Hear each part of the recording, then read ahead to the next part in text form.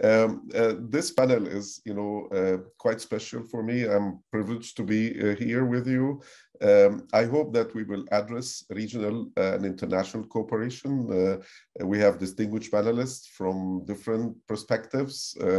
We will go through, a lot of interventions, whether from a perspective of regional cooperation, bilateral cooperation, multilateral cooperations.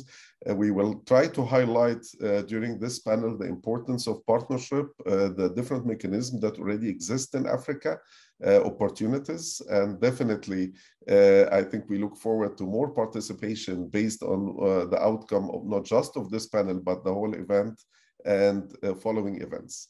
Let me start by introducing my dear friend and colleague, Mr. Adil Suleiman from the African Union Commission.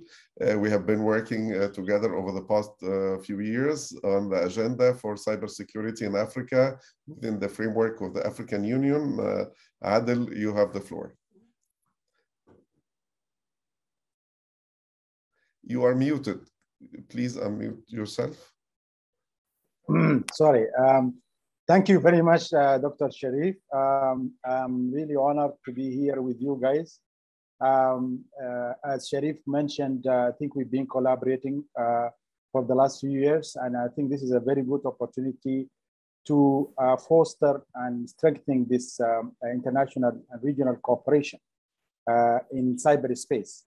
So my name is Adil Suleiman, as mentioned by Dr. Sherif. I am a senior policy officer within the African Union Commission. And the African Union Commission has its 2063 agenda and aspirations, and as well as also we are taking also note of the UN Agenda 2030. And I think we concluded that in order to realize those aspirations, we need to leverage digitalization. And I think for us, digitalization is a top priority.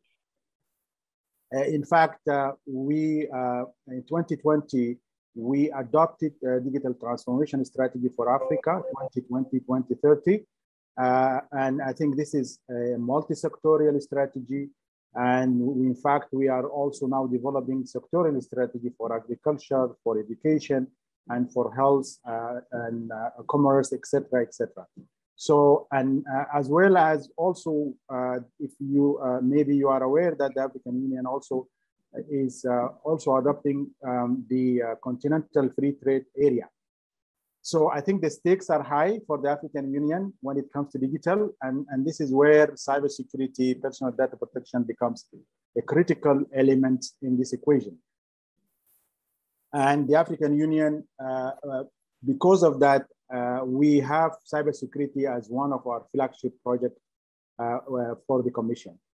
And I think several actions were taken by the African Union Commission to make sure that, of course, we have all this initiative taken place on digital, but we need to make sure that we have a safe and trusted environment. And I think for that, we are trying our best to make sure that the trust is there within the community, the African community, as well as within in the region and also globally. So several initiatives that the African Union Commission has taken. I think we developed the cybersecurity convention, the African Union Convention on Cybersecurity and Personal Data Protection. And it's not yet entered into force. We have 10 countries who ratified the convention. We are still missing 5 more countries. And I think this is an opportunity for representatives from the African countries to work with us in order to make sure that the convention enter into force, because having a legal framework, I think this is one step to for digital cooperation so that we speak the same language on the continent. And also we have been cooperating with also the Council of Europe and every 2 years we organize the Cybercrime Forum. I think this one, the last one was done in June 2021. I think some of you attended the forum, and thank you for your participation and input to the forum. We are also working with GFC, the GFC Global Forum for Cyber Expertise. I think we're working with them for some time.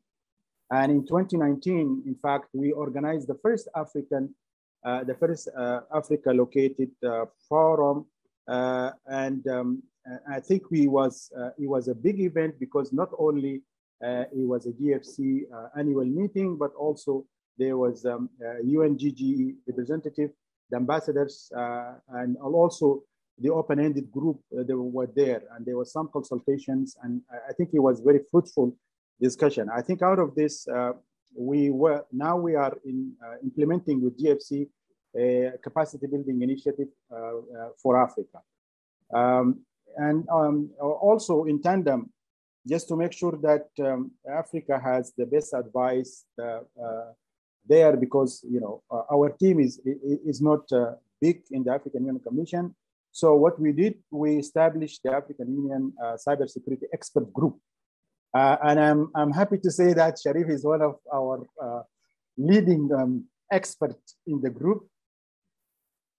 So I think the expert group has been of great help. And we also, when we talk about digital cooperation, they are also active in the UN processes. And I think this gives us an advantage, because sometimes within the African Union Commission, there may be a conflict in terms of scheduling. So we have them attending this, and some of them were actually members of the GGE, and as well, they've been also constantly attending the open-ended and working group, and providing to us some advice on cyber-related issues. And I think we see that as a very important step that we have taken in 2019.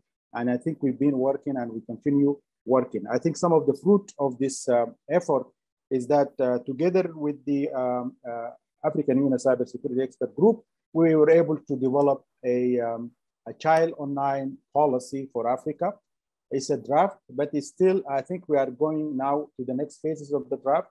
We will have some consultation with regional stakeholders, but eventually we'll go out to the member state and will be adopted by the AU organs. We also looked at the Malabo Convention, because we saw that countries, we don't have the enough ratification. So we thought maybe we have to take a proactive measure to look at the Malabo Convention and see where it can be improved. In the event that the Malabo Convention is fully ratified, then we can introduce some of this amendment to the convention so that it gives more countries comfort to ratify the convention. Also, we are working now on the continental cybersecurity strategy for Africa. And I think this is a huge undertaking, but I think we are also having task force working group on that. And we hope by 2022, sometime in 2022, we will be able to have the draft strategy and also going through AU process for adoption. I don't want to take a lot of time, but also we have been cooperating with some regional actors where we, for instance, with the European Union Commission, we have this initiative called PRIDA, Policy and Regulation Initiative for Digital Africa, where we are doing several things on digital to prepare the groundwork for Digital Africa and eventually the single market for Africa, digital single market for Africa. And as I mentioned, now cyber becomes very critical because we are doing all this initiative, and if we don't have trust within the continent and we don't have confidence, then these initiatives are doomed to fail. So I think this is why cybersecurity becomes a critical component. I will stop here, and I'll be glad to take questions. Thank you very much. Thank you, Adil. I really appreciate you sharing with us quite a few points. We'll get back to discuss them during the intervention. After we take another two interventions from distinguished panelists. So let me introduce the second panelist, Mr. Serge Zongo from the International Telecommunication Union. The ITU has done quite a bit when it comes to information technology at the international level. Of course, we all relate to the WS, the World, high-level distinguished event, WSIS, that actually was in Geneva and then in Tunisia as well. In 2003, 2005, and from there on, the ITU was the champion organization within the UN system when it comes to cybersecurity. Serge, it's a pleasure having you with us. Serge is a program manager at the ITU, and we look forward to your comments and intervention, and also thoughts about international and regional cooperations. Thank you, Dr. Sherif. Good afternoon to all. Good morning from where you are connected. As I said, my name is Serge Zongo, and I'm a program officer at ITU, and also managing all ITU cybersecurity activities in the continent. And it's a very great pleasure for us to be part of this gathering. That for us is very important to enhance the cooperation and also find some synergies for all the stakeholders or the ecosystem in the continent to make sure that we are, let's say, acting on the efficient way. As you know, the cybersecurity portfolio program in ITU is very broad, but today I will just focus on what we are doing really on the CERT area.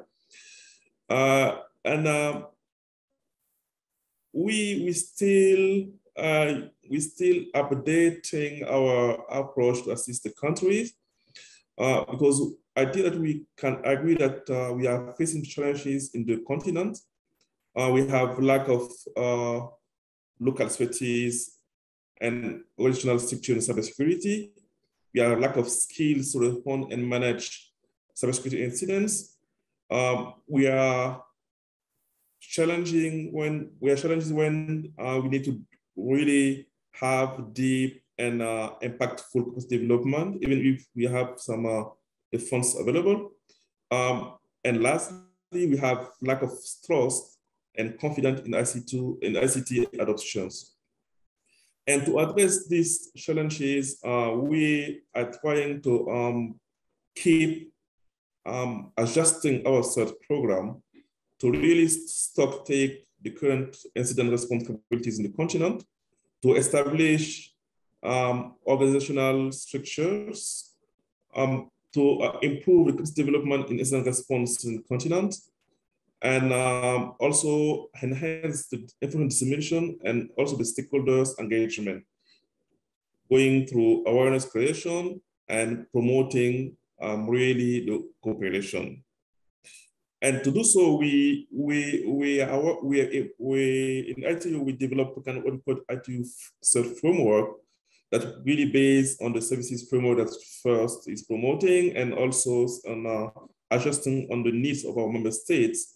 And this framework started by the CERT assessment, where we really assessing the readiness of the country to establish national CERT, but also more importantly, preparing the relevant stakeholders and needed involvement for them to get a success CERT implemented.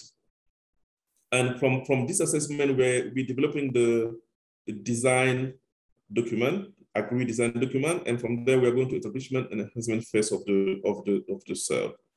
And really, why we are developing this framework is really to explain what our approach is, our approach to implement CERTs.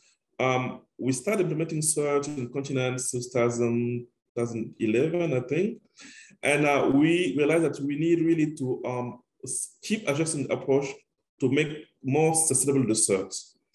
And so this framework is really to fix this issue and also to present clearly the structure on how the project is faced, and also to clarify the scope and responsibilities and efforts to make sure that the software implementing is able to act as first and central coordination point in the country or at the region or in the country, national or regional level, and to be able to identify and defend, respond to, and manage the threats.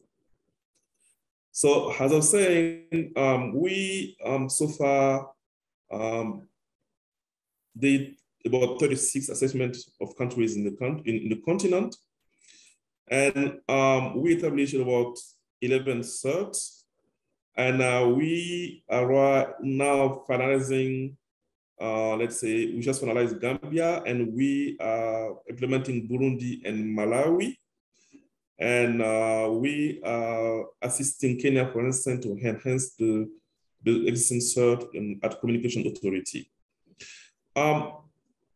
The new approach that we have also in the CERT is really to talk to the stakeholders in the continent, that to see where we can find some synergies and put together the resources so we can build some more, let's say, powerful, impactful CERT on the continent, on the countries. And for instance, for Burundi, we have some discussion for some World Bank.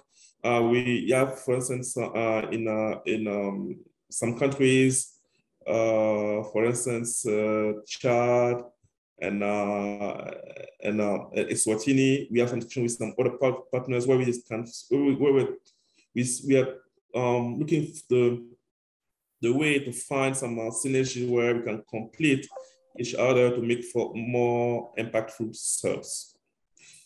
I will conclude by talking about the cyber drills that we are running since 2014. We conducted more than 30 exercises and for more than 100 countries. And in Africa, we had these cyber drills in Zambia, Rwanda, Mauritius, Tanzania, Cote d'Ivoire, and Uganda. And what we are really promoting during this cyber drills is the collaboration, the partnership between the CERT and the country, so they can create a kind of channel of discussion and knowledge sharing to make sure that the CERT that we have in the continent are really talking to each other, are sharing expertise to be more efficient when it comes to deal with the cyber incidents in the continent. And we, because of the COVID, we had this last year global cyber drill. But next year, we're really looking forward to have regional cyber drill for Africa. We're still looking for the host country, but it's something we plan very soon. And for 2021, we had a regional cyber drill for Western Africa, ECOWAS. And next week, we're having the regional cyber drill for SADC. And I think the Secretary is the one who is inviting the participants, and it's good that you also attend to see what's going on these cyber drills. So to conclude, I will just call upon really more coordination and synergies for a better use of available resources in the continent, because we have so much. We just need to make sure we are using them in a better way. I want to call also on innovation ways of funding CERT for better accessibility. I think that we got, when we were doing the cyber drill for ECOWAS, a good example of Togo. I saw that my colleague from Togo is there. I think it will be sharing with us this really brilliant and good initiative. I also call for more collaboration and close sharing between CERT in Africa. This is something we need to improve really to make sure that we have this knowledge platform that really running smoothly. And lastly, to create and improve strong cybersecurity industry in the continent. This will conclude my remarks for this moment. Thank you. Thank you very much, Serge, for sharing with us, quite a broad spectrum of activities within the ITU. If you allow me, also, I'll get back to some of the other activities in addition, of course, to addressing your points. You highlighted the importance of networking cooperation, how the ITU is taking a central role when it comes to cyber drills, and how to build, this type of continuous effort of sustaining CERTs and leading the models for CERT and the frameworks, and at the same time implementing it on the ground, making sure that they are built to be sustained and how to network, partners within Africa. And this is key to the discussion that will come later on. I'd like to pass the floor now to my dear colleague and friend, Engineer Badr Salehi. He has been really instrumental at all levels, at the regional, the Arab regional level. He is leading in his home country, Oman. Oman has a very high rank when it comes to cybersecurity readiness in the global index. Drafted and revisited every couple of years by the ITU. He is also leading in the Gulf area, between the CERTs and the Gulf area. In the Arab region, Oman is hosting the Arab Regional Cybersecurity Center, and they have a distinguished event. And more recently, he has also assumed the chairmanship of the OIC, the Organization of Islamic Countries, CERT. And that's an organization that has quite a few very active players across a broad region of Islamic countries. So I really look forward to Engineer Badr sharing with us at all levels, whether at the level of the OIC, the Arab region, the Gulf area, as well as in Oman, the type of lessons and experiences that they have come across, especially when it involves regional and international partnerships and how it impacts, cybersecurity readiness and incident response. Engineer Badr, the floor is yours. Thank you very much, Dr. Sherif. I hope you can hear me well. Yes, we can. Please go ahead. Excellent. So thank you very much again. Thank you to first ARCC-CERT and Tunis CERT as a member of OIC-CERT for having me today with you. I'm gonna actually address the regional and international cybersecurity initiatives in Oman.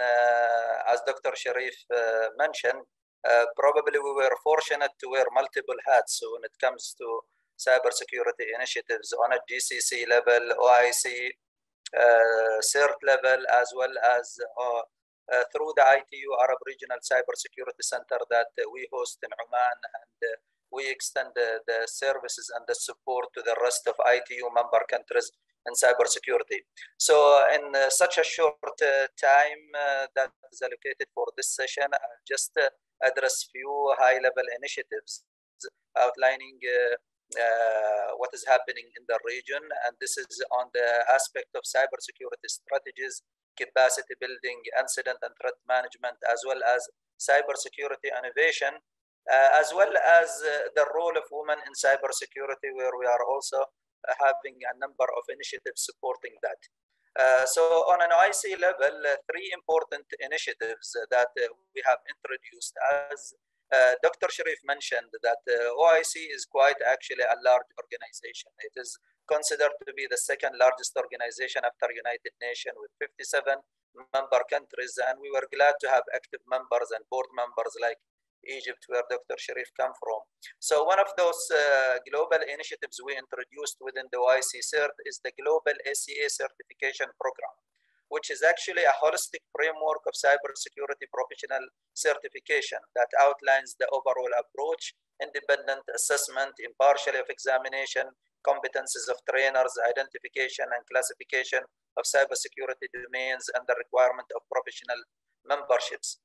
The recent global initiatives that we also introduced was the Global Cybersecurity Award, which is basically one of OIC-CERT initiatives to encourage international collaboration in the domain of cybersecurity. The award recognizes innovative cybersecurity projects from around the world, not being bounded by country or region, that contributes to uplifting the cybersecurity globally. The theme for this year was cybersecurity innovation towards society, prosperity, and well-being. And we have announced actually the winners of this award, which is, it includes also a financial award to incentivize more members actually to contribute to this program. And the winners were announced during the recent OIC-CERT annual conference. The OIC annual cyber drill is an opportunity for not only the CERTs within the OIC-CERT member countries, but also it's been extended to other regional platforms that we collaborate with, including FIRST, AFRICA-CERT, AP-CERT, and others, basically to have teams participating. And this is, again, in line with the cyber drills that are actually developed and implemented by ITU for different regions. On the GCC CERT level, which is 6 countries, as you are aware, we have actually established a cybersecurity strategy with a detailed business plan that is updated every 2 years. But 2 main projects and initiatives on the GCC level. One was the GCC malware information sharing platform and the threat intelligence sharing platform that has been made available to all GCC countries to actually share information on related threats, malware, incidents that they are experiencing, allowing other countries to be more proactive towards addressing such threats before they become a target of it. On the regional level and through the ITU Regional Cybersecurity Center, actually we annually conduct a regional cybersecurity week that has multiple events, including a conference as well as a regional cyber drill. But annually also we run a regional capture the flag competition. This is not only being made available to national CERTs, but also targeting youth in the Arab region, where we believe youth actually considers to be the largest probably part of the population in the Arab region. And we have been witnessing a good number of innovative projects coming from the region, as well as good talents when it comes to threats hunting and identifying vulnerabilities within running application and systems. And I mentioned in my earlier introduction that we do also support a regional initiatives that it's called Women in Cybersecurity Middle East, which actually addresses the needs in this domain to bring more female. We have probably quite a lack in that in the region, and we thought of having dedicated initiatives to ensure that capacity building are also built within the female community. And we were fortunate actually to have a number of cybersecurity leaders now in the GCC level that are women, considering my deputy. Also the regional center, and this is, we appreciate the trust giving by ITU. Oman has been selected to host the first ITU Regional Cybersecurity Center that is extending its support and services to the 193 member countries of the ITU after it started only with the Arab region. And we have been actually running around 170 plus projects and initiatives within the region that varies between developing cybersecurity strategies for cybersecurity, but there are dedicated cybersecurity strategies for child online protection, which we did in Bahrain. We have participated also with ITU in a number of regional cybersecurity development workshop for the Asia region, for the Arab region, as well as for East Europe region. Technical assessment has been provided to a number of countries, as well as actually the incident management. We have recently concluded the establishment of Palestine CERT, where we have actually supported the country of Palestine to establish their national CERTs, and we are working with other countries also in the region to ensure that national CERT at least are established. When it comes to capacity building, we all believe that humans as well, as they are actually the weakest link, but there are also the one we count on when it comes to cybersecurity. So we have actually run a good number of cybersecurity trainings and workshops, around 86 plus. Additionally, we work certainly with the regional and other international organizations like FIRST, where we were actually privileged to have an MOU signed with FIRST a few years back, and based on that, we had run a joint symposium and workshop. We started in Egypt in 2016, thanks to Dr. Sherif. At that time, he was leading the Egypt CERT. One of the successful events we did with FIRST, followed by another symposium in Dar es Salaam, as well as in Tunisia. And basically today's also event in cooperation with Tunis CERT, that is also a member of the OIC. So we believe that having such regional initiatives will maximize the value brought to the cybersecurity community.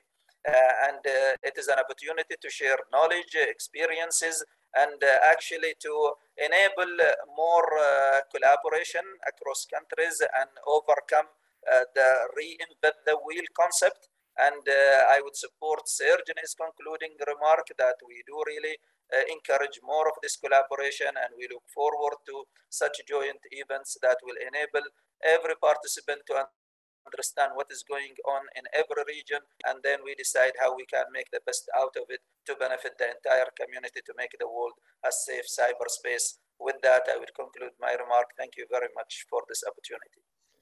Thank you, Engineer Badr. It has been really a pleasure cooperating with you in different capacities, but I'm really especially happy for your presence with us today. I think you shared with us quite a few modalities, whether at the level of the OIC, the Organization of Islamic Countries, and that's one dimension. The other dimension, I mean, sub-regional activities like the one that you shared about the Gulf cooperation countries, GCC, CERT, and having some synergy when it comes to creating a strategy and pushing the strategy forward.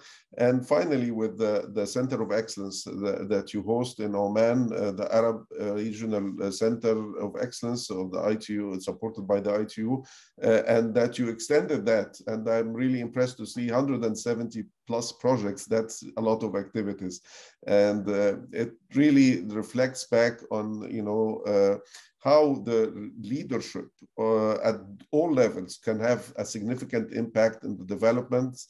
Again, it's one of the attributes that we're looking for during our panel discussion today. We'll get back to some of the details. Thanks for being with us. Let us move quickly to our final panelist. Within the first section of this panel, we decided to split the panel first, 4 speakers, then we take some questions from the floor, and then we move with the rest of the panelists.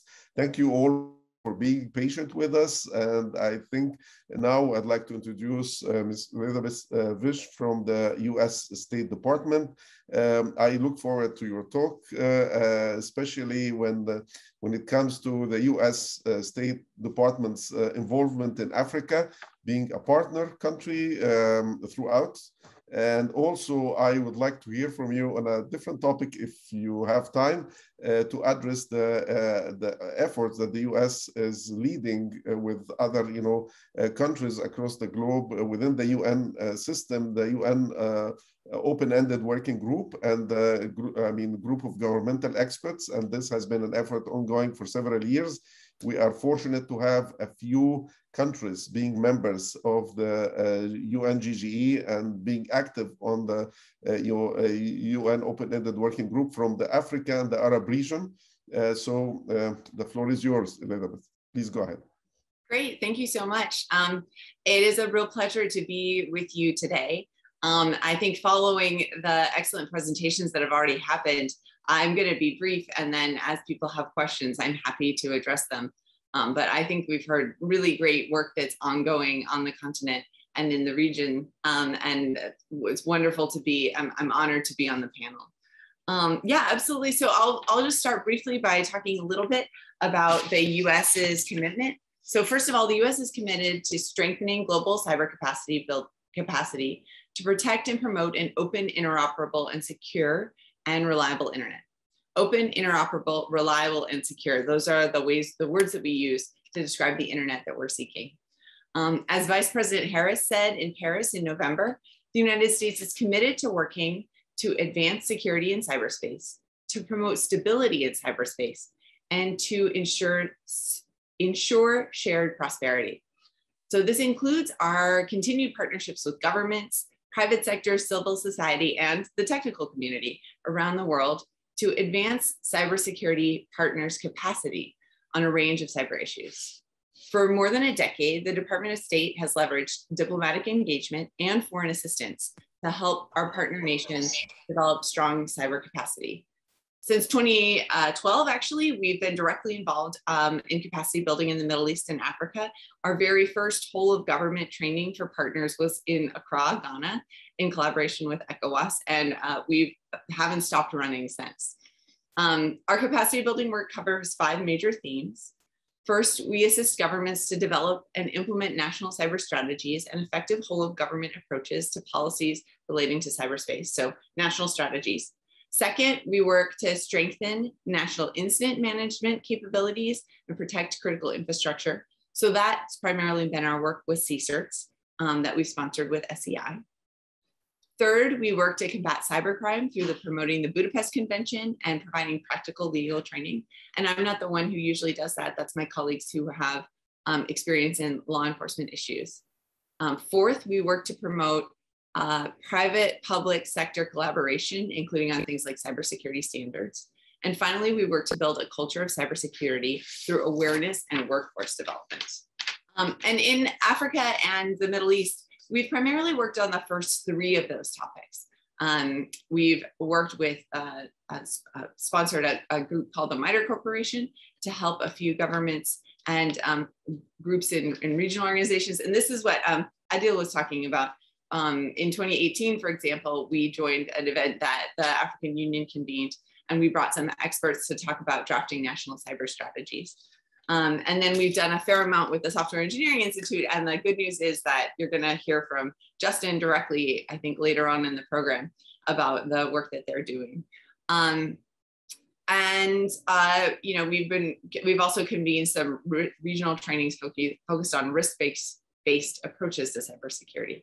So think about your cybersecurity not from a technical perspective, but from a holistic perspective. And you're going to hear a little bit about those approaches, I think, later on. And we've also, so in addition to our capacity building, we've engaged partners in the Middle East and Africa on issues of international security in cyberspace, including raising awareness of the framework of responsible state behavior in cyberspace.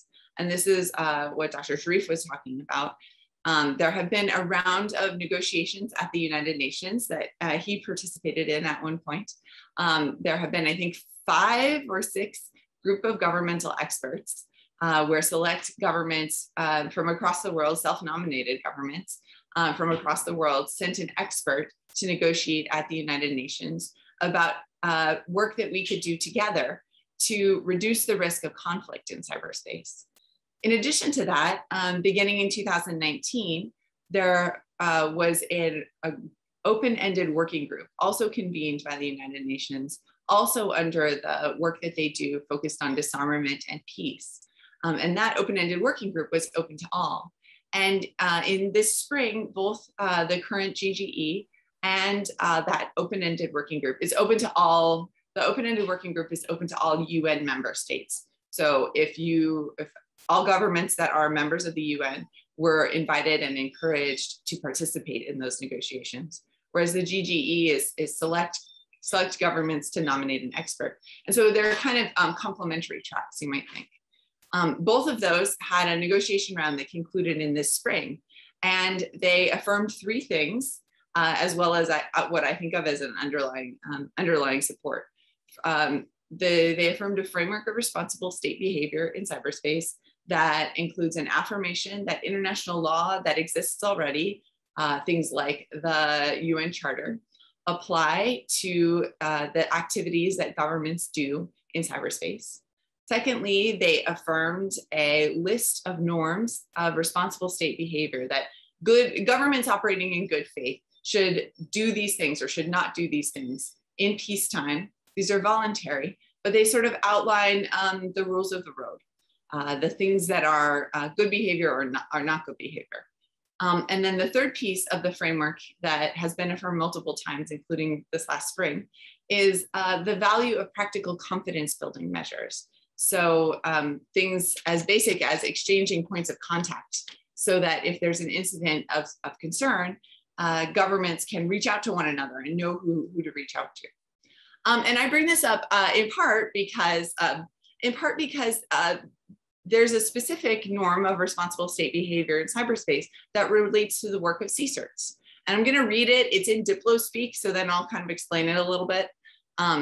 But the norm, it was first outlined in 2015, and it has subsequently been reaffirmed both at the open-ended working group, so all UN member states, and also at the most recent UN group of governmental experts. And the norm says, states should not knowingly or should not conduct or knowingly support activities to harm the information systems of the authorized emergency response teams, sometimes known as computer emergency response teams or cybersecurity incident response teams of another state. A state should not use an authorized emergency response team to engage in malicious international activity. So this is what we call a norm of restraint. This is a norm where governments that have signed up to it have said, we're not going to use our CERTs to do bad things, to cause trouble, to conduct malicious activity. We are going to recognize that CSIRTs have a special role to play. This norm is a recognition that the United States and the broader international community have identified the role of CSIRTs as essential and deserving of protection. In fact, many states categorize CSIRTs as part of their critical infrastructure. And the norm recognizes the importance of protecting CSIRTs when they are providing incident response and network defense services to the public. And I'd also note that if CSIRTs do engage in malicious international activity, they wouldn't be eligible for protection under the norm, right? It's a norm of mutual commitment. I realize I'm probably running out of time, so I will just say that our capacity building efforts internationally and in the region are generally in line with supporting this framework. They're always in line with supporting this framework. And sometimes they're directly about engaging people's awareness of the framework. And sometimes they're about diving into specific pieces of the framework or just supporting cybersecurity capacity in part so that governments can commit to and follow the framework. I want to be respectful of people's time. I'll just say that we do have some capacity building programs for CSIRT that we're sponsoring the Software Engineering Institute to do in the region, primarily in Africa. And I'm also going to put in the chat a couple places that I would encourage all CSIRTs to look to for information, particularly the US Department of Homeland Security offers subscription feeds for threat information. And I would encourage folks to sign up for that. And also we have the Homeland Security Information Network, which is a nomination you must apply to be part of, but it can be a great way for your team to get information about threats that are timely and have them sort of automatically delivered to you. So with that, I'll hand it back to the chair and I look forward to questions. Thank you very much, Elizabeth. You shared with us, a lot of activities across different levels, whether at the international level. I'm really glad that you highlighted, I was counting on you to highlight, the links between the norms of responsible state behavior and the confidence building measures that have been developed over the past, over 10, 12 years at the UN level. They are adopted by the General Assembly of the United Nations. So that's the broadest group of adoption, really, and it provides an umbrella. And reflecting back to our colleagues working here and, at different CERT incident handlers, there is a special place for you to make them happen. Talking about norms, it happens, and confidence building measures, it happens at a high level where mostly, they are led by diplomats, government officials, international lawyers, experts, working with the UN at all levels. However, they have already opened up, with the open-ended working group to organizations. And first, was invited to be part of the organizations addressing the open-ended working group and communicating with the UNGGE group of governmental experts. In fact, I know that when I represented, Egypt, the UNGGE in 2012, 2013, I was the only representative from Africa and the Middle East. And I lobbied to expand this. And thanks to the US and other partners, the UK, and most of the group, endorsed, expanding that group and even opening up, the process to include professional organizations like FIRST. and we were part of this. And currently we have a member of the organizing committee who is a current UNGGE member, and we have been invited to the open-ended working group as well. So it's really a pleasure to address this, because there is something, a few points actually, that are quite relevant, not just one norm. All the CBMs about building confidence ahead of time. You don't build confidence during a crisis time. You build confidence ahead of a crisis. Hopefully no crisis. I mean, you don't face a major crisis that would require international interventions, but day-to-day challenges that we face. You mentioned in your talk, Elizabeth, about the feeds that are provided to countries, and feeds about possible threats, attack vectors that are spreading. So quite a few points that we'll get back to. I'd like to open the floor to take some questions, and I have some questions of my own to address, to my colleagues at different levels. Maybe I'll start with general questions, but let's pause and see if we have questions from the floor first.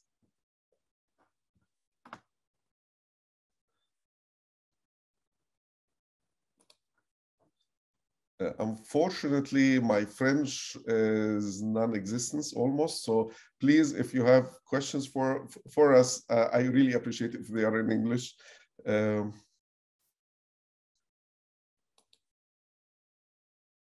So with this said, let me start by, having some few points maybe addressed. We were discussing now, let's, move along the same lines of the international collaboration with the process of the UNGGE, the open-ended working group. The African Union also has opened channels, different scenarios for discussing norms, confidence building measures, and also trying to have some synergy between African countries when it comes to adopting the legal framework, the regulatory framework. Adil, can you highlight the importance of this type of synergy and coordination that happens within the African Union activities, so that, in Africa we are aware of what's happening elsewhere. At the same time, we can reflect back on our individual countries and regional activities. Thank you very much, Dr. Sherif. As you mentioned, there are so many things to do on cyber, and I think getting the priority right, I think one of the challenges. I think just in general, before I get to these questions. So I think in general, for the African Union Commission, the priorities are to help the countries. I think we've been doing some work with the US State Department to develop strategies, and I think we want to do that also at the regional level and at the continental level. And also, of course, we want to raise awareness, develop capacity, and make sure that we have a legal framework. I think just I want to draw your attention that I think we had with the help of the US government, we had a regional consultation in the ECOWAS region recently, where we tried to walk through the norms and see what is it that African countries would kind of take like priorities when it comes to the African norms. So because I think I think we have to be careful here, because we don't want to dictate to the countries what to do, but I think we leave it up to the countries to decide what is it that they think it would be an important element. So we are doing this, as I mentioned, we had the GGE and open-ended working group, and they spoke at length about the norms and confidence building measures. I think we are trying to work with the open-ended working group, the GGE, to have regional consultations. And we are working with the US to have regional consultations so that, first of all, the policymakers are kind of, they are up to speed with all these norms and why they're important, because I think we need to sell that. I think we don't have yet the political will across the board. Maybe it's here and there, but it's not across the board. So we need to make sure that we have this awareness raising and consultations with the African countries. We unfortunately, we did one, but we didn't follow up with the GGE and open-ended working group, and we are looking forward. I think we are doing also some work with the GFC, but it's just an one-offs, and we need to make sure that we do this thing consistently so that the country understand this is a priority, this is something important, because trust and confidence in ICT is very paramount for us to make sure that we are implementing our priority when it comes to the digital space. Thank you. Thank you, Adil, for sharing. I think this is really quite useful for all of us to keep in mind. It's quite a challenging task, and really having partnership makes it quite a bit easier. I'd like to move to Engineer Badr, and really our experience in Egypt and in the region, African region, Arab region, has been, the importance of building partnership and trust. Starts at all levels. You have, annual events, you have cyber drills. Cyber drills are very special to me. In Egypt, we started off by, participating in the ITU cyber drills, whether it's the Arab region or the African region. We also participated in the OIC cyber drills. And Asia Pacific. Egypt is not Asia Pacific, but we got the partnership to work for us. This helps the teams to work together to gain trust at the operational level. What is your experience with trying to build trust among, incident handlers ahead of time, ahead of the need of, requiring coordination in time of a crisis? Yes, Dr. Sherif, I think doing that for several years now, and as you mentioned, at different levels, within the OIC, the GCC, the Arab countries, as well as we do actually national cyber drills also for the government and the critical infrastructure.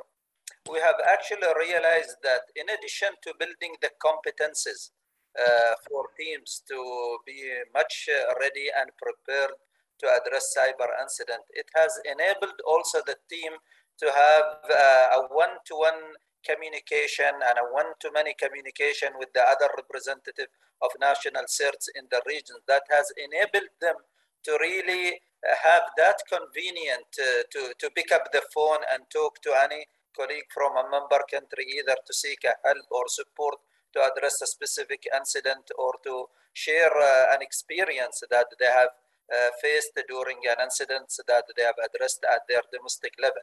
So I've seen really quite significant improvement in the readiness of the countries in the region to address cybersecurity threat and challenges. But it has also brought to our intention that we should not only limit actually such value to be only to the national CERTs, but we have also started engaging specific critical national infrastructure sectors to the annual drills that we are participating, allowing them not only to participate actually in the drills, but to share with us their experiences, where we have found there were quite a good number actually of talents and competences within the critical national infrastructure that they were willing also to share their specific and special type of incidents that probably they have not been seen in other sectors with the rest of the other countries participating in the other regions. So I would say continuing with this will not only enable us actually to be in a better position to address cyber threats, but it enables us also to become more proactive on assuring the trust in sharing information. It gives the convenience and the comfort for all countries in the region to believe that information sharing is really powerful. We have seen quite challenges using actually the word of confidentiality and sensitivity of information not to be shared with the other regions. But through these drills, I think everybody has witnessed that information sharing is actually helping individual countries, not only other countries that they are sharing the information with.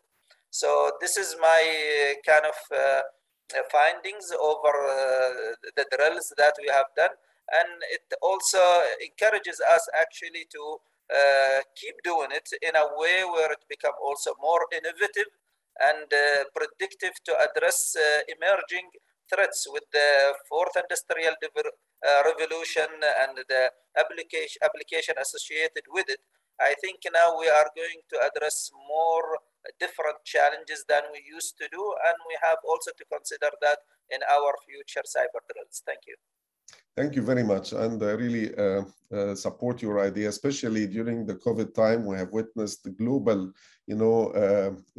transformation, rapid transformation, if I may say, towards digitalization, whether it's in one sector or across different sectors. In Africa, especially, African countries relied on the ICT in ways that were really only tapped upon before the pandemic, but now it's everywhere, in finance, in education, culture, exchange, healthcare, of course, industrial, and work environment. So there are lots of applications now and many sectors.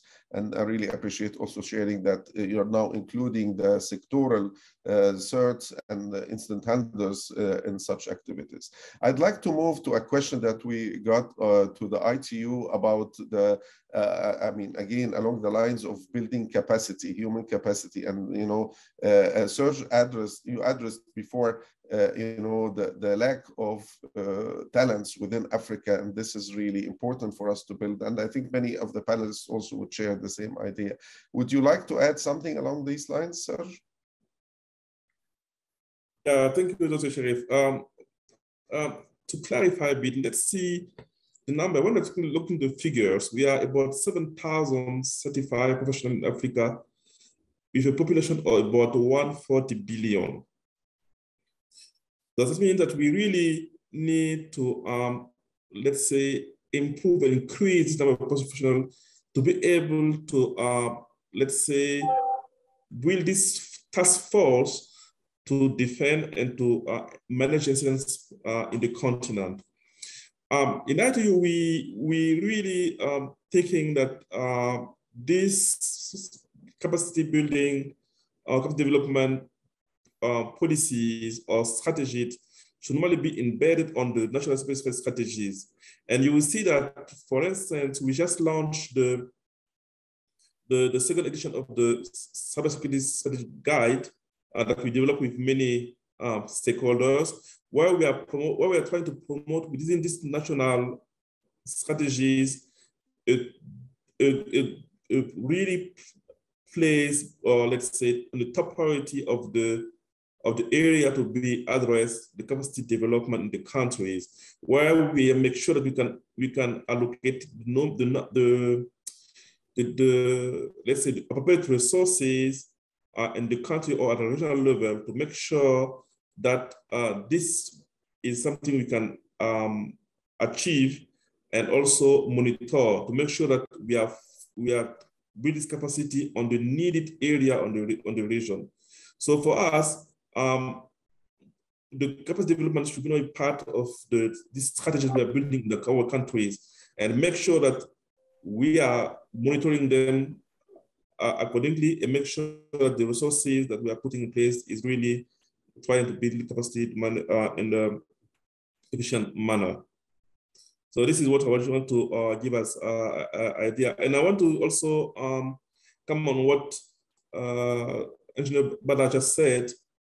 This is something we're realizing that the cyber drills is also a way on building this kind of, let's say, knowledge sharing, and also the capacity of the countries that don't have really some operational CERT to be able, or to be easily going to other people to look for expertise to deal with some incidents that have in the countries.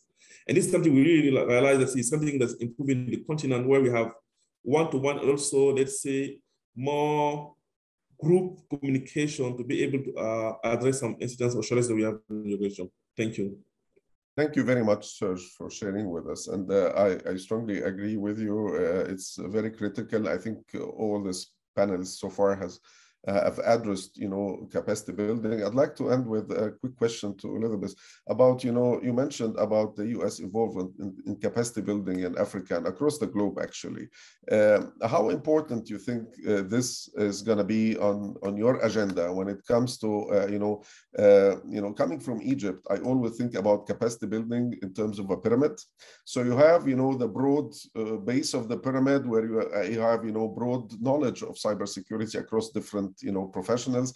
But when it approaches to decision makers at the top of the pyramid, the high level training of cyber security professionals, incident handlers, what type of engagement do you anticipate, especially when it comes to operational, incident handling?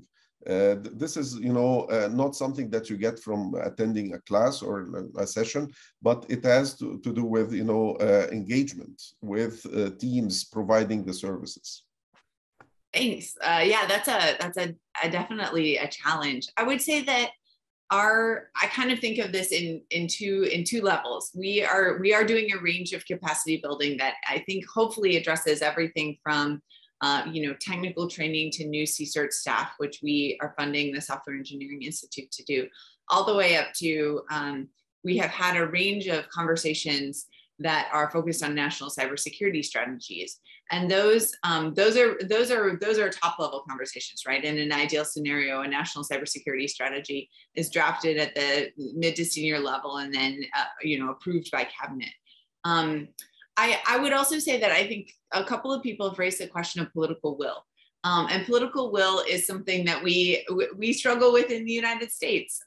We struggle with it at the political level, our senior political leaders. We also struggle with the private sector having the awareness of the need to make cybersecurity a priority. And there's the discussion of, is it a chief technical officer or a chief technology officer question, or is it a chief operational question, or is it the CEO, right? Should it be the head of the company paying attention to cybersecurity? And obviously I and others at CISA really think that it should be a CEO question, not just a technology officer question. And so we're doing a lot, and this is more domestically, but my colleagues are doing a lot to raise the profile of cybersecurity. And I think, frankly, we've gotten a lot more attention as we've had some very prominent cybersecurity incidents that have had daily effects on people's daily lives, such as the shutdown, the ransomware attack that led the private company Colonial Pipeline to shut down their pipeline transmitting petroleum fuel to a good chunk of the East Coast. So, and Sherif, you may have been impacted by that personally. I live a little bit north, so I didn't have to put gasoline in plastic bags, which no one should ever do, but people did it because they were worried about getting access to gasoline. And again, please don't ever put gasoline in plastic bags. That's a very bad idea. But it does illustrate how, the one way to get political will is to have a really bad incident. And our hope is that the technical assistance we can provide can help raise the awareness of cybersecurity so that you can learn from our mistakes and get that senior level political will and get those private companies to understand the need to put this high on the agenda. Just in terms of what our work has done, we've done a range of things. I think one thing that I would draw your attention to is in 2019, before travel stopped, we convened a small group of some CSIRTs on the continent, along with the African Union Commission, to talk about exchange between CSIRTs on the continent and exchange of information, so that if a hack works in one country, incident handlers in that country can share with their neighbors, and appropriate steps can be taken so that government networks can defend themselves. Going back to the point about confidence building measures, I think those kinds of things are opportunities to build relationships that can then be relevant when there is an incident. But I would also say that I think formal confidence building measures at the regional level, or between individual governments or within regional economic communities, can be a really beneficial way to not simply rely on those individual relationships built at conferences like this one, but also to help raise political will and raise awareness of the need for this. So, you know, a formal confidence building measure negotiated one country to the other can be an opportunity for for a technical community or a national Ministry of Communications, for example, to get buy-in from the president or from the minister to explain, you know, this is why we're building this formal confidence building measure. And we think out of this, we will be able to address incidents as they occur or if they were to occur. So wrap it all back up. Thank you very much, Elizabeth, for sharing such really very important comments. Also, you shared it in quite a diplomatic way. So we really appreciate that. With this, I'd like to thank all the panelists so far that spoke, and we move to the next part of our panel. I'd like to recognize that two of our panelists, they were basically engaged in other activities and they took time to join us. So if they want to leave, please feel free to do that.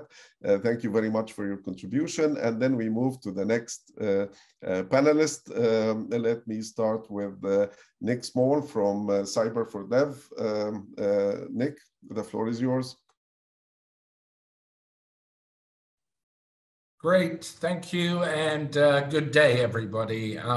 Let me start just by thanking our hosts for this event, which I can see by the participant list is very well attended, which is very encouraging. And a quick shout out to the FIRST team who have organized the logistics of this so very well for us. This is, I've been lucky enough to be on another FIRST event before, and I really appreciate the planning that goes into these. I'd like to just spend a few minutes, first of all, introducing Cyber Resilience for Development, which is an EU project for which I am a regional coordinator focused on Africa, and speak a little bit about what we do. And then I'd also like to come back to a few of the comments that have been made by some of the earlier panelists, which I thought were very insightful and very relevant. I'm going to take that fateful step of trying to share my screen, and let me do that very quickly. So just as introduction, Cyber Resilience for Development is an EU-funded project that has been in operation for several years now, with the goal of engaging with organizations, countries, regional entities around building cyber resilience and building cyber resilience for development.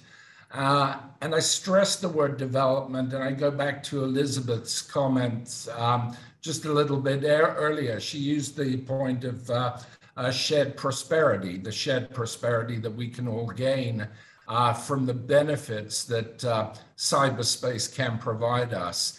And our agenda and our mission is to promote the resilience that's needed so that people across the world can benefit from what cyber has to offer. And we feel it's very important that we don't lose sight of that, in the sense that I think many of us spend our days worrying and addressing and watching threats and risks that are emerging, but we also have to recognize that with the reach of cyberspace today, the benefits that it delivers are not a nice to have, they are must have, and they really do act to be able to promote that development and that shared prosperity across the globe. Very quickly, our project, as I say, EU funded. We have three primary implementation partners, which are the Republic of Estonia and the Information Systems Authority, the British Foreign, Commonwealth and Development Office, and the Ministry of Foreign Affairs from the Netherlands. And together, these implementation partners support our efforts, but we very much rely upon expertise from across Europe to be able to deliver our various initiatives and interventions wherever we can find the right expertise and the right capabilities to support our efforts. Briefly looking at what is it we do and how do we seek to engage. We work with partner countries really in three primary areas. The first of which is the obvious one around incident response and cybersecurity incident response capabilities, building up those both for environments where there may not be a CERT or a CERT in place today, but also very much working with those CERTs that are underway, but are seeking to further mature their capabilities, further grow both their capacity, but also their integration into the international cybersecurity community. Our second area of focus lies in the one that, again, Elizabeth described above in the sense of the national strategies. And here, we don't seek to in any way, dictate or advise strongly what a national strategy must contain, but rather look more at the practical side of implementing a strategy. We all know that it takes an awful lot of effort. It takes an awful lot of collaboration and cooperation to see a strategy and a national cybersecurity strategy adopted and reach that important phase of cabinet approval. But often we then worry about what next? How do we get this strategy implemented? How do we actually deliver on that strategy and reach the goals that the strategy sets out? So we seek to engage with partners very much on the practical aspects of implementing strategies. I'll step back slightly and say, well, while not, by not necessarily suggesting major content of national strategies, one thing I think we do recommend is to try and keep it as balanced and as manageable as possible, because often, in other fields, we've seen wonderful strategies develop that are very difficult to implement because they are so far-reaching and so broad. So taking things in logical and prioritized steps sometimes is the most manageable way to see these strategies progress. Our third area of focus is one which, these sessions are very much a part of, and that is building up the communication and cooperation of cyber professionals from across the continent, and with that, getting the lines of communication and cooperation open across the globe. There was an interesting comment made just earlier by Engineer Badar from Oman, where he spoke about the importance of one-on-one connections. And this is something that we strive to support, which is building those relationships between those individuals and those experts or technicians that sit and have to deal with risks and threats on a daily basis, getting them connected with their counterparts in other nations or within other CERTs within their country, to be able to build those levels of trust where information can be shared. We really do believe in that word trust, that you know, cooperation comes from having trust across CERTs and cybersecurity incident response teams as a whole. And the only way to build trust is through building relationships. Unfortunately, the pandemic in the past couple of years now we've faced has really restricted our ability to facilitate face-to-face meeting. But I think we feel strongly that as we progress and hopefully find our way back to our new normal will also include us being able to have just these types of events face-to-face, where individuals can build relationships, can meet people, and can, with that, go back and be able to reach out in the future, knowing who it is and who it is they're engaging with, and have that level of trust as they move forward. So I think I've already used up all my time just through an introduction, but I think I have a few points that I think we'll get to when we get to questions. So Sherif, I'll hand it back to you, and then look forward to fielding some questions. Thank you. Thanks for sharing, Nick. Really appreciate all your points. Building trust is key. We'll get back to that later. I'd like to move to our next panelist, Mr. Jeremy Ketteringham. I hope that I got your name correctly. You are, very much welcome to join in the discussions, following up on what already has been covered. Jeremy is with the UK Home Office. Please, Jeremy, the floor is yours.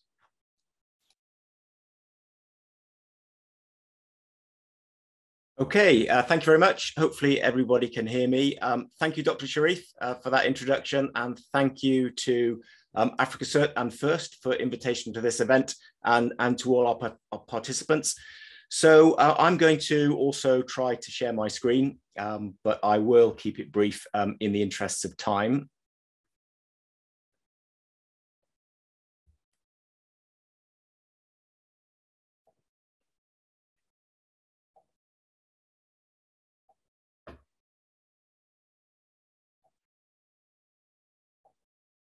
So hopefully everybody can see my first slide there. So just by way of an introduction, what I want to talk about today is an initiative known as the African Commonwealth National Cyber Risk Assessment Initiative. This is a program that is sponsored by the UK's Foreign, Commonwealth and Development Office, and it's delivered by the Home Office International Cyber Team. So the focus of this project is to really help countries to gain an understanding of cybersecurity risk at the national level, particularly to critical national infrastructure and essential digital services. And more importantly, to be able to use that information to help drive cybersecurity capacity building, and ultimately to help to mitigate those national risks. So over the last 3 years, we've been working with the African Commonwealth countries. We've been working with countries on an individual basis to help run those national cyber risk assessment projects and gain that understanding. And also, we've worked with the African Commonwealth as a community via our annual capacity building conference, where we bring together representatives from the African Commonwealth, and we focus on capacity building under a number of headings. Clearly with our focus on national risk assessment and CNI, we focus on CNI protection, but we also focus on strategy and policy, particularly looking at how assessments like a national risk assessment, but also a maturity assessment like Oxford University's capacity maturity model assessment, how those insights can be brought together to help shape strategy and policy. As part of our work across the Commonwealth, we've also gathered a view of where capacity gaps are most acute and some of the requirements. And that's led us to focus in a number of areas. One is about skills, and we've already heard about that. So, raising the skill levels and particularly looking at diversity and inclusion as a key plank of, improving the availability of skills within any country. Looking at cyber attack exercises, which I know have already come up. So running tabletop virtual cyber attack simulations and how important they are, and how that's a capability that every country can benefit from. And we've looked at countering cybercrime because that emerges as a major concern for every country. And we look at threat intelligence as a key tool to help us with that insight. So because our focus is on national cyber risk assessment, I thought I'd just spend a few minutes giving a bit of context to what we mean when we talk about national cyber risk assessment. So we're really talking about a strategic national level assessment, and it fitting in with an overall top-down approach that might start with a national view of overall risk, then factor out the cyber element of that risk, and then continue in a top-down approach that helps develop an understanding of that cyber risk in the context of national risk, and then use that to help feed the capacity building actions that will follow on from that. So we promote a very top-down approach, working from a national picture and a national strategy and policy on down. In terms of why we've got this focus on risk assessment, it's because we believe it's a critical part of the jigsaw puzzle when it comes to understanding how to improve cybersecurity, and focusing on C&I and essential digital services is a core part of pretty much every country's national cybersecurity strategy. So understanding risk in terms of impact and likelihood, understanding dependencies, which is a theme I might come back to, and looking at what constitutes the likelihood of a cyber attack. So looking at threat vectors, looking at vulnerabilities. And then the whole point of the exercise of conducting an NCRA is to combine all those insights into an analysis and a report and recommendations that can drive capacity building. So I won't dwell on this one. We've already touched on the colonial pipeline. Cybersecurity attacks to the critical national infrastructure are escalating and becoming more and more of a concern to all of us. It wasn't always the case, but now it's very much an area of key concern for all of us. So protecting our critical national infrastructure is important. Pretty much every piece of modern critical national infrastructure is underpinned by an information system, hence cyber is important. Sectors like communications and utilities cut across every other sector, so dependencies are really important. And unless we understand what are the systems that make up our C&I, then we'll find it very hard to defend those systems and add resilience to those systems. So we recommend a cyclical approach, measuring the risk picture through a survey, analyzing the risk picture, using that to prioritize where to focus scarce investment effort. And then the fourth and most important stage is to feed that information into action plans, programs, and projects. And that's basically the essence of our National Cyber Risk Assessment guidance. We look at threats, and threats need to be tracked all the time. There are trends. We're seeing a lot more supply chain attacks, so we need to constantly track those attacks. Understanding the capacity building capabilities that are going to make most difference is important. So mapping that risk picture onto where we can invest. So things like risk management within C&I organizations, training, asset management, incident management. These are all important capacity building headings that you can map the insights of a risk assessment into. Risk itself, we use the standard model for risk, and we gather information on impacts at that lowest level. We provide tools that then calculate the various aspects of risk. This allows us to reduce the overall risk by mitigating impacts and reducing likelihood and taking actions at that lowest level there. So just to give an idea of what does an analysis look like, this is your standard impact and likelihood grid. The numbers in there are illustrative of the number of systems across all sectors that we find at that level of risk. So this allows the immediate sort of categorization, and the red highlighted systems there, it shows that in this illustrative example, there are 4 systems at a likelihood of 5 and an impact of 5. So these are critical systems that really need urgent action to address. So that's typical of the insights that come from a national cyber risk assessment. Obviously, you can drill down by sector and conduct various analytical views. just a few sort of highlighted best practices. We've found that taking a very broad view of impact is important. So considering things like national reputation, we aggregate components of systems up into coarse-grained systems that deliver essential services. That's how we break down CNI into a manageable set of systems. We believe it's really important to understand national and international dependencies because our supply chains are so much more interconnected now and becoming even more interconnected. And the final slide there is just a summary of what we consider the best practice. Very happy to make these slides available. But in the interest of time, I think I will stop there. Thank you very much, Dr. Sherif. Thank you, Jeremy. You really shared with us a very lively presentation. I really appreciate this. You touched upon quite a few important points when it comes to critical national infrastructure, recognizing them, coordinating efforts, the interdependencies. You touched upon interdependencies. This is really critical. Failure in one of the infrastructure can result in just not affecting a specific sector. It can have a ripple effect. So that's a very important aspect of looking at things. Having assessment at different levels is also important. You touched upon supply chain attacks and advanced persistent threat without even using the APT acronym, but this is a pattern of cyber attacks that we are seeing. Recently I've started seeing more of, and unfortunately we anticipate more of it in the days to come. Thank you very much again for sharing. Now we have our final presenter for this panel. Palakiyem Assih from the Tongolese National CERT. Actually, it's very important to have incident responders from CERT being with us, and really appreciate you sharing with us your experiences as it applies to regional and international cooperation. Thank you.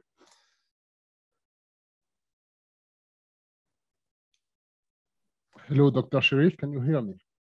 I hope I got your name correctly. I did my best. Yes, you did. You did great. Palakiyem. So you did great. Thank you very much. Thank you. I know it's not the easiest one. Yeah. So thank you very much. Thank you once again to the team, to ARCC, to CERT, and to FIRST, inviting us. We're very, very proud of being part of this panel with these such a great panelist, and giving us the ability, the opportunity to talk about, Togolese initiative. So thank you very much. The slides are in French. I'm sorry about that, but I'm going to speak English, and I'm happy to take any questions, in French or in English about it. So no issue. So the idea is to describe the international initiatives that we had to take in place, that we have to take in Togo to build effective, operational framework for our cybersecurity program. How to build effective CERT and SOC. How to build effective incident response capabilities and protect efficiently, our critical infrastructure. So in Togo, we decided to do it via a PPP. So public-private partnership, and I'm happy that the colleague Elizabeth Vish talked about, the importance of public-private initiatives. So I'm going to just describe here today what we've done in Togo. So my name is Palakiyem Assih. I'm the head of CERT.tg, so the National CERT of Togo, and the technical director of Cyber Defense Africa, the company created by Togolese Republic, to handle cybersecurity initiatives in Togo. So I'm going to describe quickly the challenges of cybersecurity that we had to face, to explain why we had to put in place a public-private partnership and the first results that we're having so far. So quickly, and I'll try to get into the time slot that I have, meaning the 7 to 10 minutes that I have. So sorry if I go quickly on some slides, but no issues. I'll take the time to respond to the questions. So the challenges of cybersecurity that we had to face in Togo, the Togolese Republic has a strong development plan based on digital. As a matter of fact, 70% of our 5-year plan of development, 70% of the projects are rely on a digital platform. Yeah, so fortunately for us, that gave us to discuss the importance. That gave us the chance to discuss the importance of cybersecurity into that program. So we had an urgent need to protect, our critical infrastructures, our public institutions, and the citizens, right? Because all these public initiatives are impacting the citizens directly, right? So we had the urgency to protect them. We also had the financial issue, right? Cybersecurity is quite an expensive program, so we had to find solutions to, on how to finance it and how to finance it on a sustainable way, not only relying on public funds or public, state financing. So we had to find a solution on how to finance our cybersecurity program. A lot of the panelists that talked today, obviously, they talked about building capacity, in terms of technologies, human resources, and so on. So in Togo, as many of the African countries and as many of the countries in the world, we are limited in terms of resources, right? In terms of human resources. So that's one of the challenges that we had to face as well.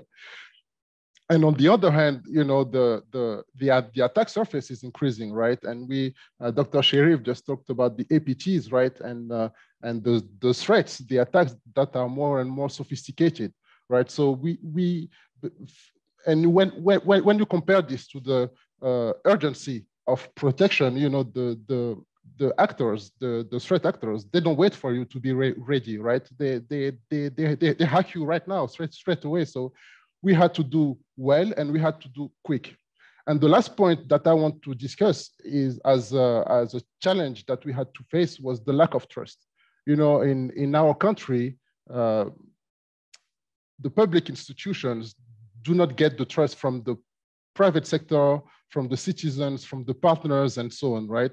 So we had to build trust, and so that the national CERT had the trust of all these entities.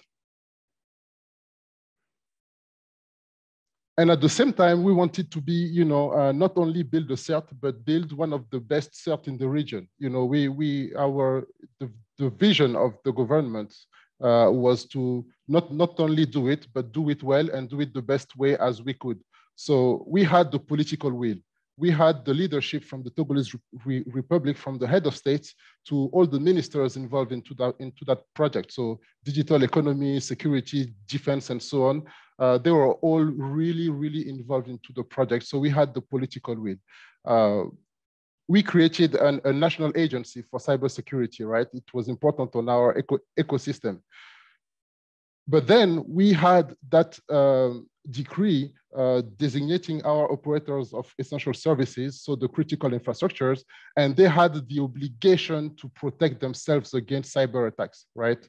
So when we seen this, we decided to create a company, a private company that was part of the shares were held by the state. And this company, we gave this company the ability to operate the national CERT, right? So then this company not only will operate the national CERT, but we want this company to behave as a private entity, because in our ecosystem, the private sector has this capability to deliver better services, better quality of services than the public sector. So we wanted really this company to have a private mindset and not only be a public institution. So we decided to add to this, to the role of this company, the ability to operate the national SOC, and this service would be provided to the critical infrastructures. So now we ended up having a company that will operate the CERT, the national CERT, and the national SOC. And this model gave us, synergies. We created synergies in terms of resources, in terms of finance, because actually we use the same resources for the CERT and the national SOC, where the goal is to protect the critical infrastructures. Now, for the financing issue, we decided that the SOC services, so the security for the critical infrastructures, would be paid by actually the private sector, right? These critical infrastructure, they would have to pay for the services for protection, and then we will use this money that this company is having to operate the CERT. You know, so we actually found a way to finance our cybersecurity by the private sector. And then we have we decided to bring in a private partner, which is ARCC Data Systems, a Polish company, to help us build this company, because then we would use their track records, we would use their processes, we will use their quality of service to provide the best in-class quality of service to the private sector. And this actually helped us as well to have a knowledge transfer and transfer of technologies and all that done in the best way possible, because then our interests were aligned, right? It's not only a provider delivering services or trainings to to its clients, but now we created that company together. So the transfer of knowledge and the transfer of technologies are done from partner to partner, because we built this company together. So let me present you the structure of the project really quickly. So you have Togolese Republic and ARCC. So Togolese Republic holds 68% of the shares of that company, and ARCC has 32% of the shares. It's really important because this is how we control our sovereignty. 68% of the shares is what is required in Togo to have the control of the company. So we can take any decision we want without the private partner, right? So we created CDA together. We have the National Agency of Cybersecurity, and Togolese Republic is issuing, laws and decrees and all, the regulatory framework. The ANSI is delegating some services, all the technical services to Cyber Defense Africa. Now, all the technical and operational activities are done by Cyber Defense Africa, this company created by both Togolese Republic and ARCC Data Systems. ARCC Data Systems is helping Cyber Defense Africa and Togolese Republic actually to build, capacity.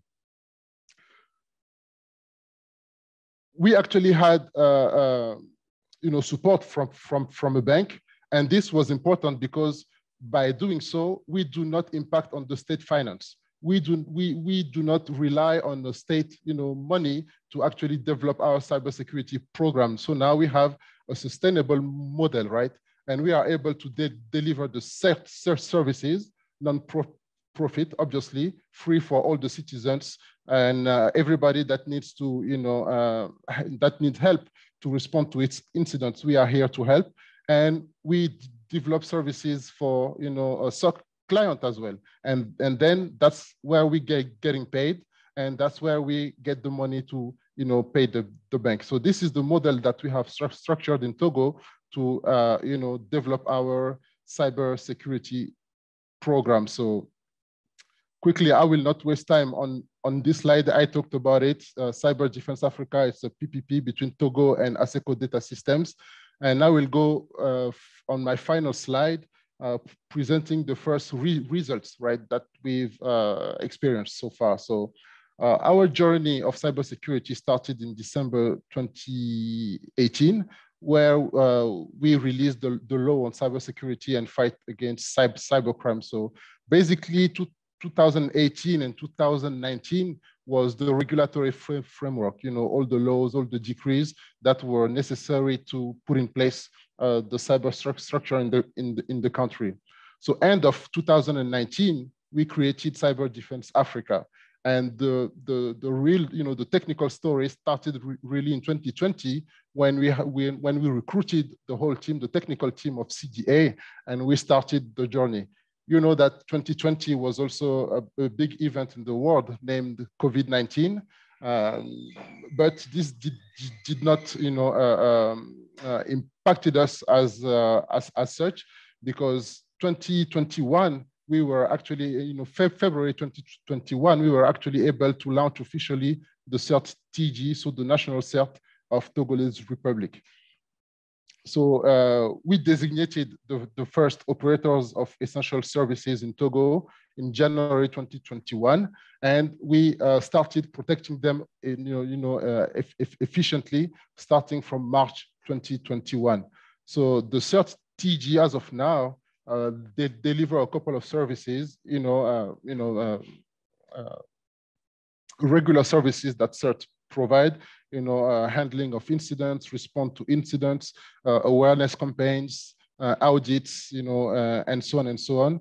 And we also do, the forensics in partners with the law enforcement here in Togo. That's, on the CERT side, and on the SOC side, we provide a lot of services, paid services. So in Togo, right, as of now, we have a company that belongs to the Togolese Republic, capable of handling efficiently, at least we're working hard on it, to help the critical infrastructures to protect themselves. And the money we are getting from these services are actually invested in the CERT, and that's the model that we've put in place in Togo. Thank you very much, Sherif, and I hope that I did not, exceeded the time. Thank you very much. Thank you very much. We really appreciate you sharing with us quite a unique experience. The experience of the Togo national CERT, in my view, in my professional view, based on experience over 20 years in cybersecurity, is quite unique. It has elements of public-private partnership that is worthy of recognition, as well as one thing that you didn't mention, which is your CERT is 100% nationals. So it's operated by Togolese. I mean, only it's really nice to build, on unique partnership with other, outsiders, foreign nationals. At the end of the day, you build 100% Togolese, national CERT, serving both, private sector as well as the general public. And you've done this in a challenging time of the pandemic. So it's worthy of recognition. Thank you very much for sharing. I think we come to the end of our panel. I'd like to thank all, the panelists for such, very distinguished and special comprehensive presentations. I hope that this panel highlighted what we promised to highlight in terms of, the importance of regional and international collaboration to face cybersecurity challenges. We have had experiences from different panelists from different backgrounds. I look forward to more discussions throughout the day and the coming couple of days, the trainings. And I think this is a very important step forward for Africa and the Arab region with our partners from across the globe. Thank you very much. And I pass the floor to Tracy to take us to the break. Thank you very much.